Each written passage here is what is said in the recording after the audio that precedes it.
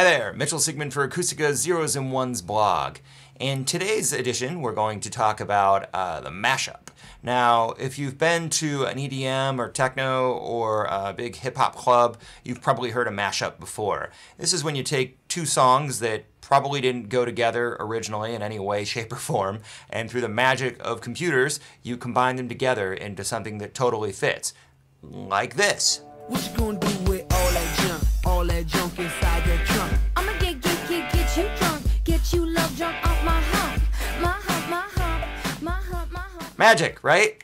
So in today's video, we're going to show you how to make a mashup in Mixcraft, and it's really easy, and the results are super fun, and there's all kinds of neat stuff you can do in there. So let's have a look at how to make a mashup in Mixcraft. Here's a mashup I put together, and to save a little time, I didn't show pulling all this stuff in, but here's a beat I've chosen from Mixcraft's loop library. Just kind of a basic 4 on the floor, and then a bass line, sort of a pulsing kind of thing. And then I've combined the beat and the bass part with Carly Rae Jepsen's Call Me Maybe. Hey, I just met you, and this is crazy. Now, there are a couple of different ways you can sync existing songs to Mixcraft's project tempo and the grid. The easiest way to do it is use project tempo over here. When we initially drag and drop a song into a Mixcraft project, it will default to time stretch mode over here. And that just means that it plays back in its regular speed unless we adjust the rate over here, but we're not going to. So I'm going to change the tempo over here just so it's really clear that it's playing back at the wrong speed. You can see this clip doesn't really align anymore. Oh boy, what a mess. We obviously want this to play in time. So the easiest way to get it to play in time is to hit Use Project Tempo. And what happens here is Mixcraft will actually look at the entire song and find beat hit points in it and average the tempo to what it thinks it is. And this works really well for new modern music that was created in a computer environment. In other words, if the song is really solid on its beats and doesn't drift at all and was programmed and quantized, odds are it's going to play back really well inside Mixcraft. The important thing to understand when you're using this method to lock a song to the master project tempo is that Mixcraft is not moving the beats or hit points within the audio. This is what we would call warping, and it's not happening here. Mixcraft is simply making an educated guess as to the audio's inherent tempo, then playing back the entire file faster or slower to match the project tempo. Call Me Maybe is a really recent song, and sure enough, it plays back really solid in the grid if I haven't used project tempo mode. So to make this really easy to understand, I'm going to pull Call Me Maybe into an empty project. And if I play it right now, you can hear everything's off. So I'm going to double click on this. And the important thing here is I'm going to hit Use Project Tempo. And if you look at this, you're going to see the whole thing actually squish a little bit. And that's because Mixcraft figured out the inherent tempo of this is a little slower. So it squished it so it would play at 130. And now if I hit play up here, it's pretty on the beat. But I'm going to adjust the start point because I want it to start at the chorus over here. So if you look over here, here's the chorus that I want to start at. So I'm going to zoom way out.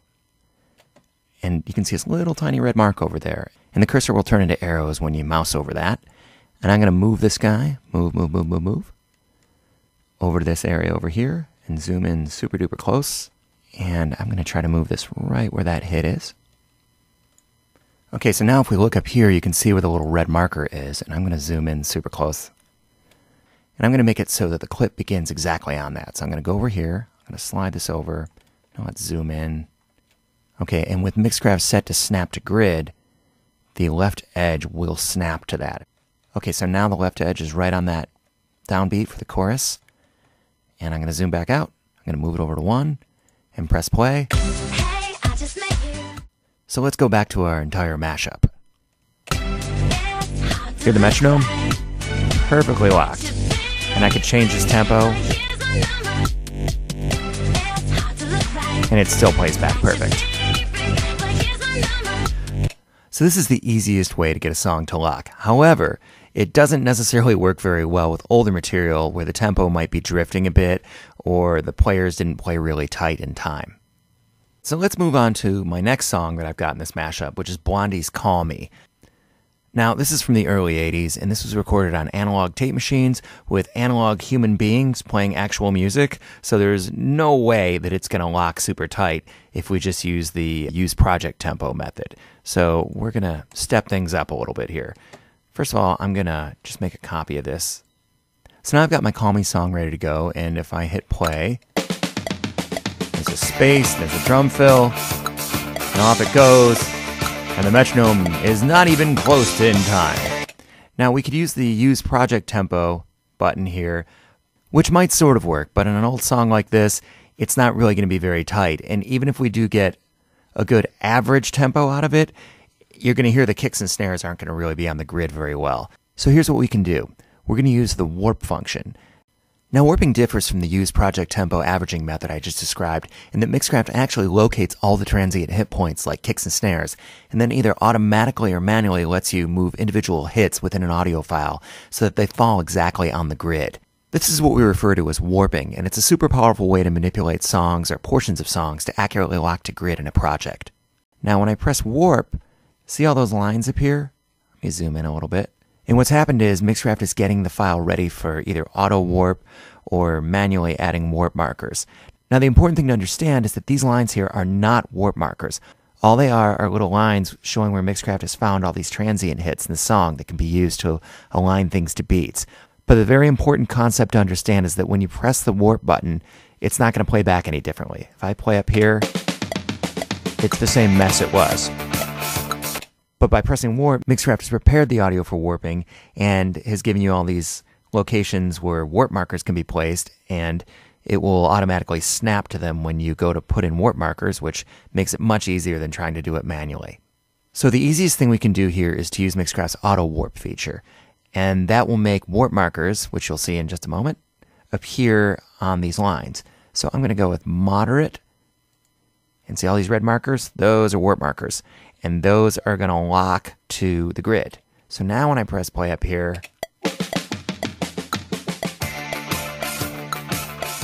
now it's a little off, but that's probably because our start time's a little off. If you move down here, see how you get those two arrows? You can slide to the left or right. That's your start time. I'm going to set this to the downbeat of the song, which is right there.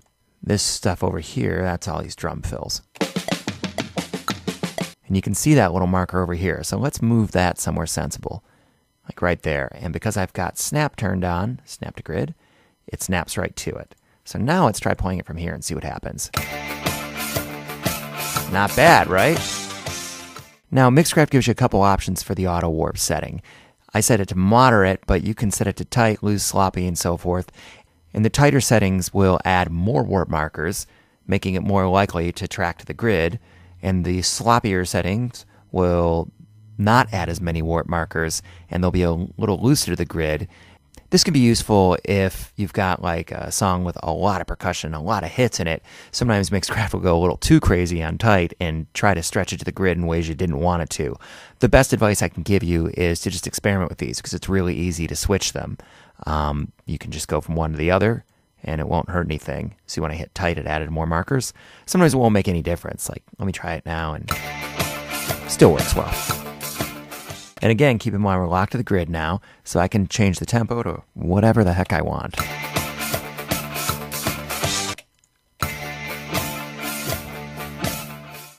Now there are some situations where auto warp won't work correctly and the song won't lock to grid. So in those situations, you can manually add your own warp markers. And you can do that by pressing clear, and that gets rid of all the warp markers. And you've still got all these lines here, which is great because you can still add your own warp markers and they will snap to these lines here. So to add a warp marker, you can position the song pointer wherever you want. And if you've got snap to grid on and you click near the little lines, it'll snap to them. And then you can hit add warp marker. And you can also add them by clicking on one of the lines and right-clicking, add warp marker, and you can also clear them this way. And you can add as many as you like. And these warp markers will let Mixcraft snap to the grid up here, and you can actually move these however you like. And let me play that for you and show you what that sounds like. If I move this over a lot, it's going to squish this little area. So this literally lets you mold the fabric of time inside the song and let you move any areas how you like without affecting adjacent areas. So this can be kind of time consuming, but it gives you a great deal of flexibility. Getting back to the rest of our mashup over here, I've already used auto warp on the Call Me pieces. And again, we can change the tempo to whatever we like.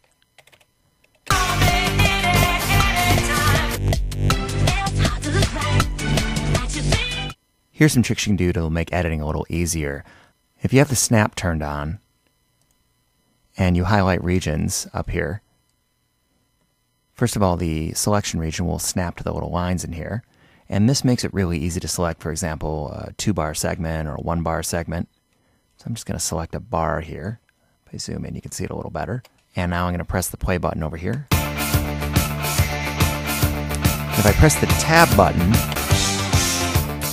Mixcraft will jump in increments of that selection. And you can also resize the selection by holding down the Shift key and clicking. It's also really good to know that you can turn warp on and off at any time. Let's say you've set all kinds of warp markers and you're doing all sorts of silly stuff to the audio.